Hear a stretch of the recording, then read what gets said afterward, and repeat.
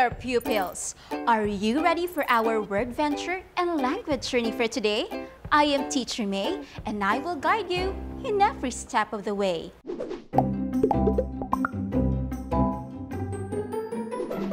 Are you excited to learn more today? Me too! I am so excited! So, what are you waiting for? Grab your paper, pen, and self-learning module. Let's start with our spelling time!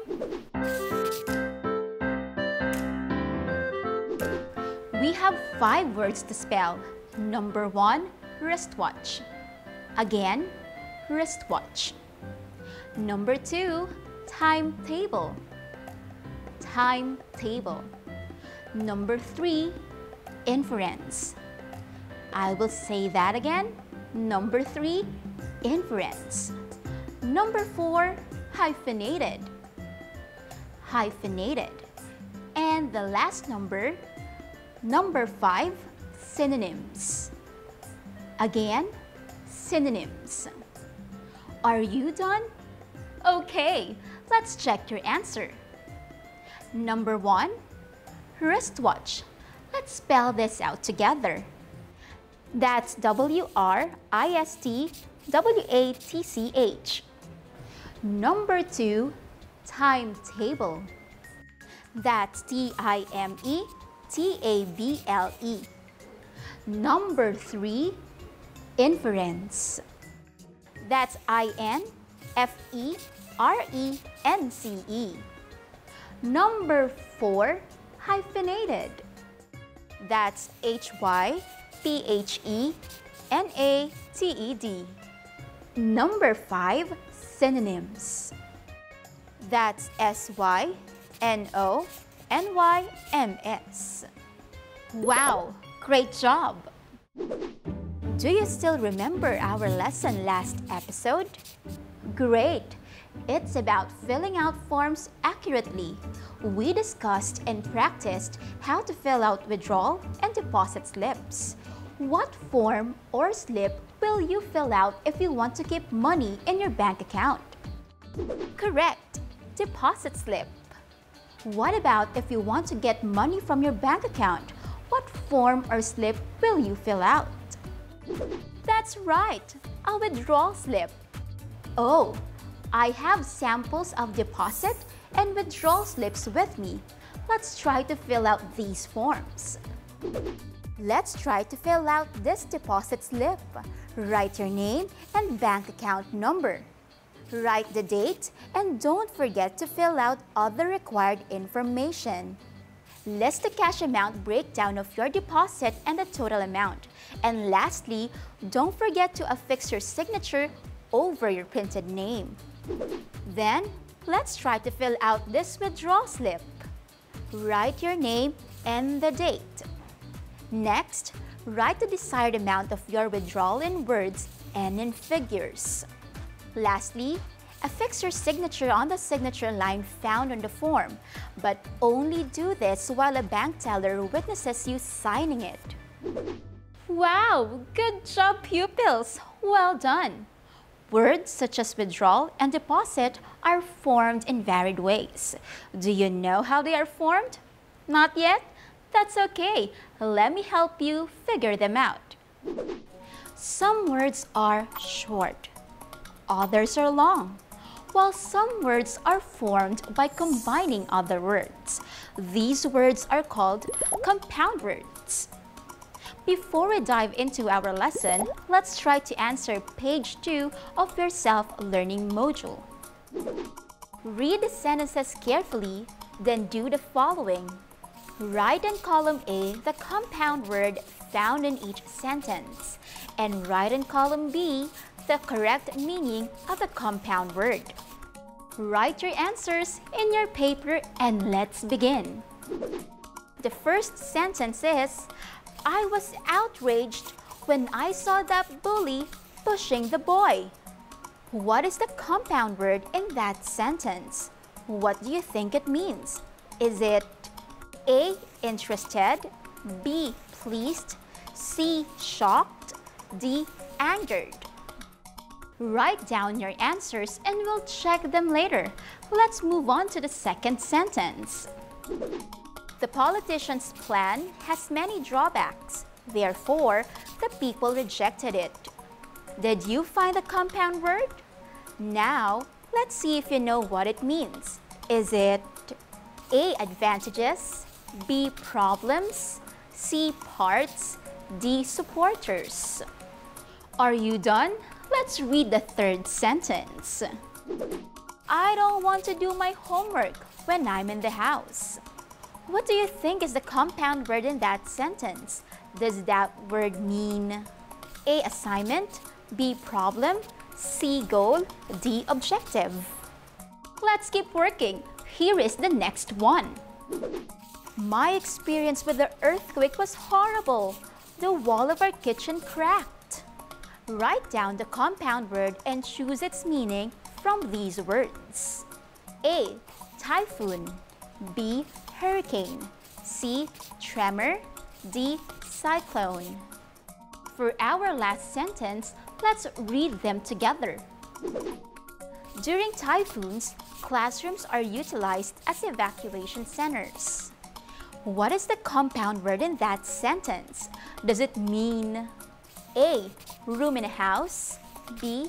Part of a building, C. Part of a house, D. Schoolhouse? Now, let's check your answers.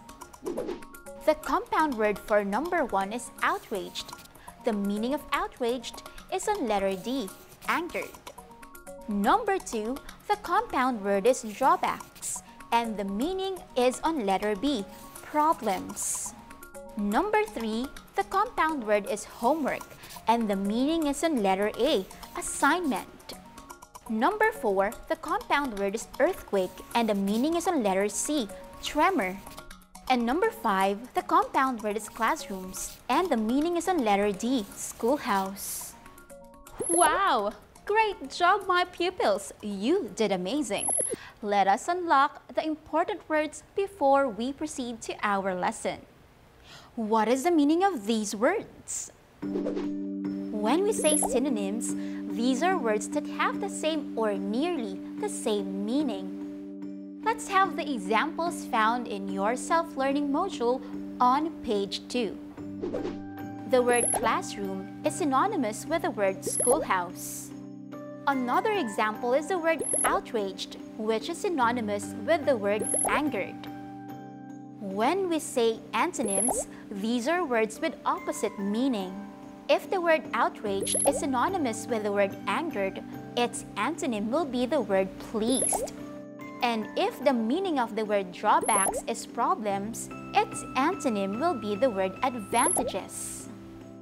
Synonyms and antonyms are used as context clues to infer or guess the meaning of unfamiliar words in a given text. Today, we will further discuss compound words, their types, and the ways to infer their meaning through context clues using synonyms and antonyms. For us to practice inferring the meaning of unfamiliar words using synonyms and antonyms, let's try to answer activity number 1.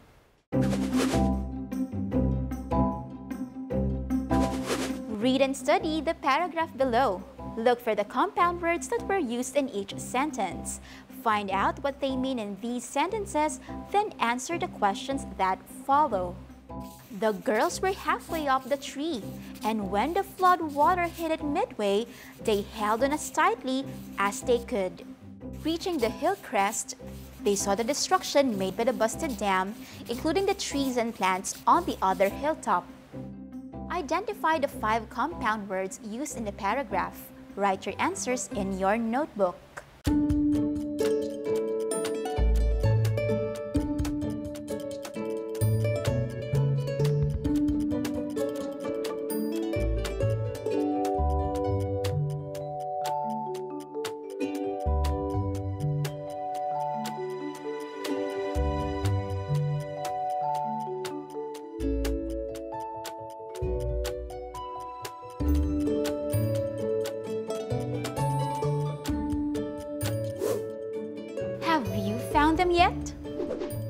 5 compound words used in the paragraph are halfway, floodwater, midway, hillcrest, and hilltop.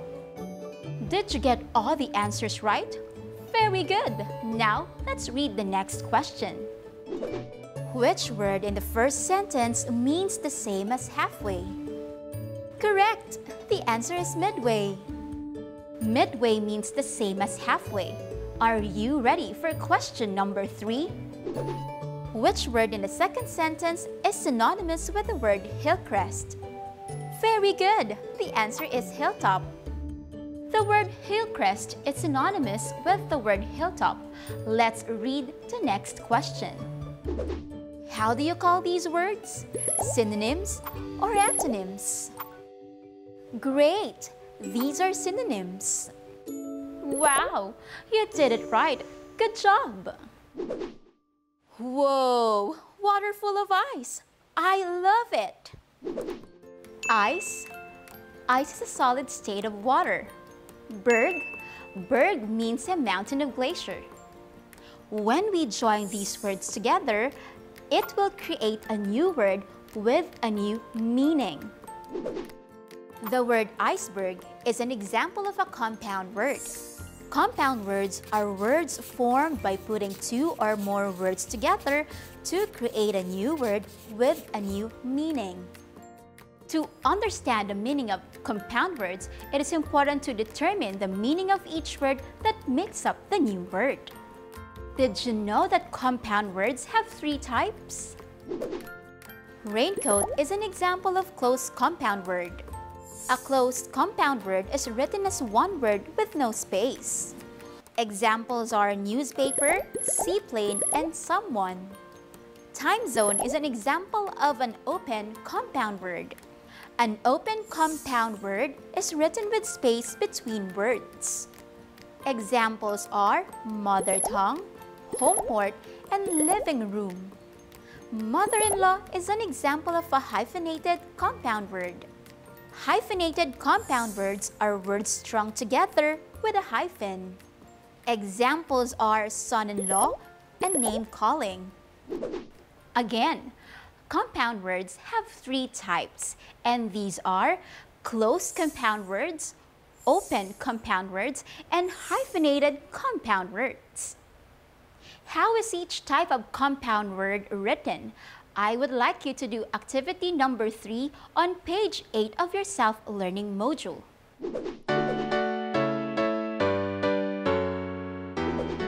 Directions: copy the following chart in your paper, then fill in the needed information based on the sentences below. The first one is done for you. Example: a playground is a place where children play. Playground is a closed compound word. Playground is a place where children play. It's your turn.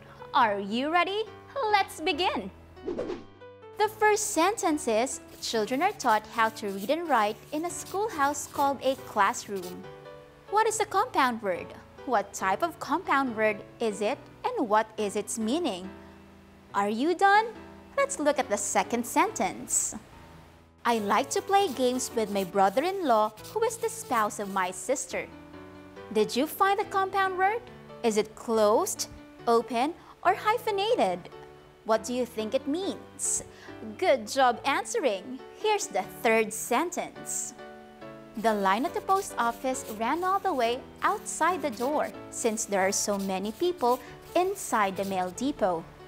What is the compound word in that sentence? Write down the type and the meaning in your notebook. Who is ready for the next sentence? Here it is.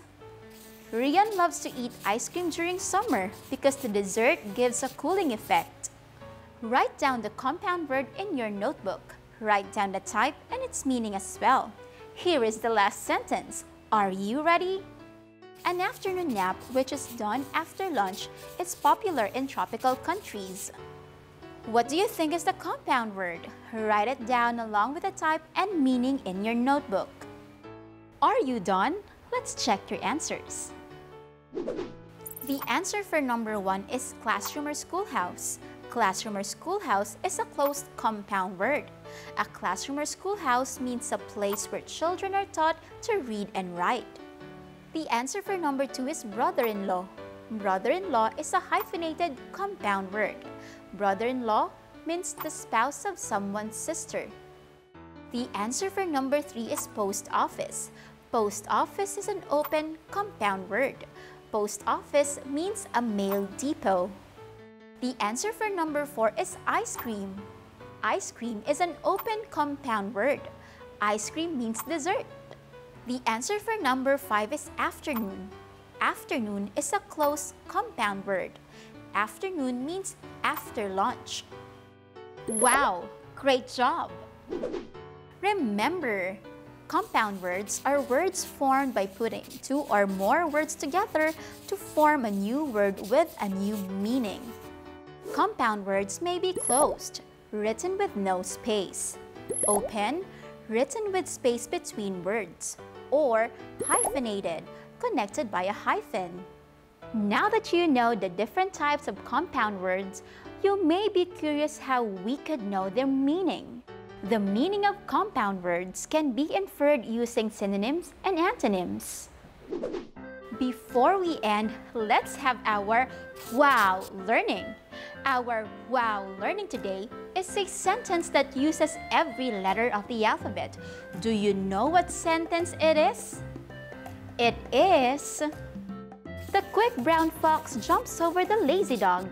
We often use this sentence to practice our handwriting or to test a new pen or keyboard. This type of sentence is called handgram. That's our wow learning today. For your assignment, kindly answer pages 7 and 9 of your self-learning module. We will check this in our next episode. I hope you have learned a lot from this episode. Always remember, learning a language is like a voyage of discovery. Set a course, take heart, and soon you'll be in ship shape and Bristol fashion. Till our next day of learning episode, see ya!